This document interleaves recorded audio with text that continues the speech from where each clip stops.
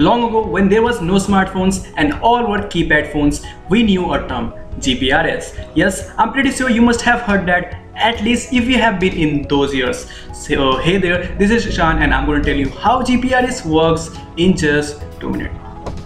Before the arrival of GPRS, we had GSM. You can either way say GPRS is the modified version of GSM because it's very much of it. The more basic function of GPRS is to transfer data wirelessly, which in earlier modifications was not that good and efficient. But in GPRS or General Packets Radio Service, there is a lot different story.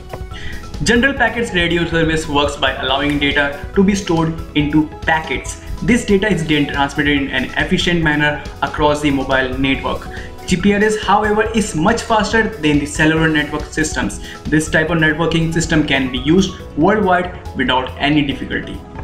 GPRS devices are extremely versatile. These devices allow the owner to use it for many different things. Any device that has GPRS capability will allow the user to have not only mobile communication but also access to the internet for such things such as email and internet browsing. Such devices even have the ability to act as a means of communication between two individuals.